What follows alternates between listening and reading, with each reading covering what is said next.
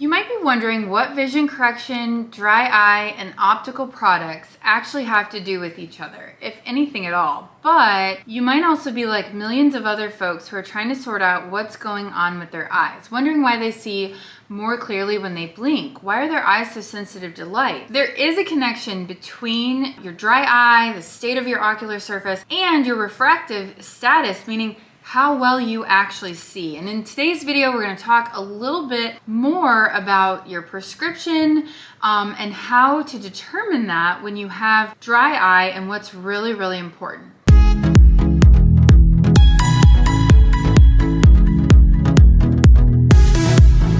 Welcome back to Eye School with me, Dr. D, where I teach you about products and treatments related to dry eye syndrome and eye beauty so you can have healthy, beautiful, comfortable eyes. And if you like today's video or if you have dry eyes, I would encourage you to hit the subscribe button down below because my channel is all about dry eye and we go over all the newest technology and treatments that I'm doing here in my clinic, and I give you honest reviews and tell you how it's working. So the reality of this video, it kind of came from, honestly, keyword research, right? So people are searching about dry eye and like products that can make them see better and what to do for glasses. And there's actually a huge, huge connection here. It's really, really important when you have dry eye and ocular surface disease to consider when to get your glasses. And it's not always a good idea to get your glasses when your eyes are feeling especially dry.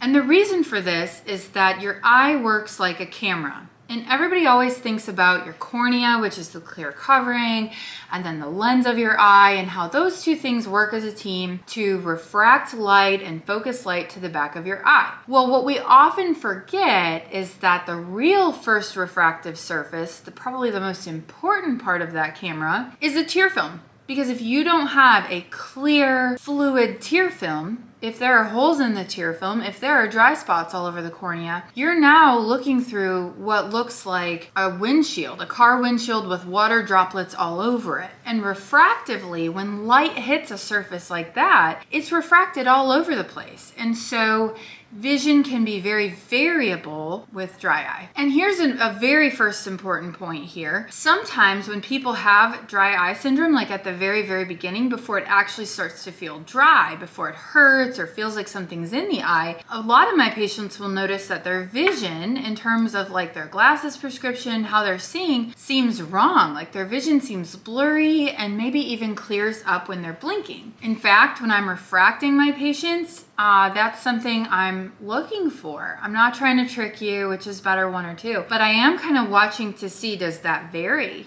Is it first one and then you pick it differently a different time? And then sometimes I'll even say to my patients, all right, is it better if you blink?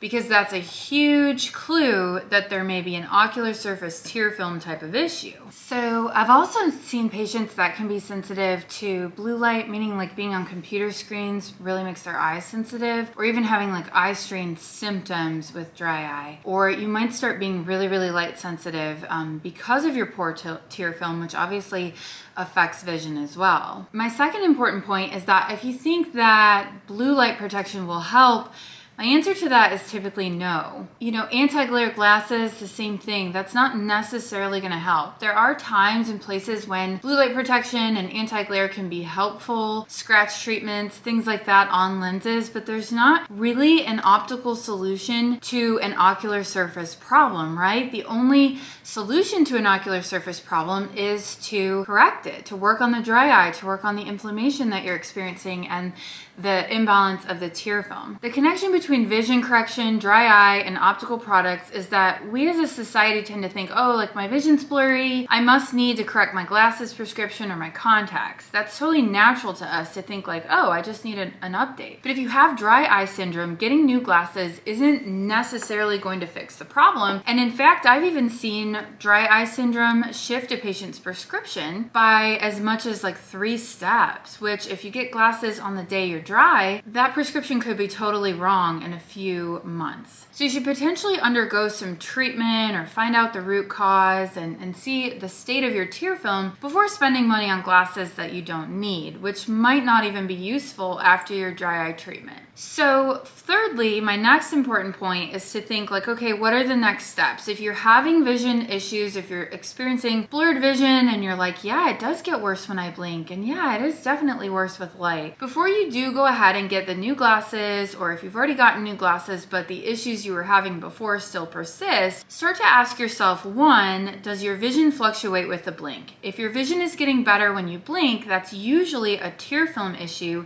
and it's very useful to tell your eye doctor this. If it's blurry but it gets better when you blink, that'll tip the doctor off to possibly dry eye syndrome. The second thing is to get an eye exam. So some of you out there are out here getting your eye exams online, and most of you aren't, but pay close attention to your blinking while you're getting an actual eye exam from an actual doctor and give them feedback. It actually really helps to know what you're experiencing during the refraction. I don't need to know every single little thing, but if you notice something like, wow, it's way better when I blink and then the same prescription gets blurry, that is incredibly helpful to your eye doctor. I've also had patients before say, wow, I can't see any of the letters in the middle, but I can only see the ones on the outside. Not related to dry eye syndrome typically, but also very helpful to know how you're experiencing your vision. I'll also link for you some of my top dry eye videos that walk you through all kinds of remedies, options, products, and more about dry eyes. I've made videos on if you have dry eyes or not, a nighttime dry eye routine,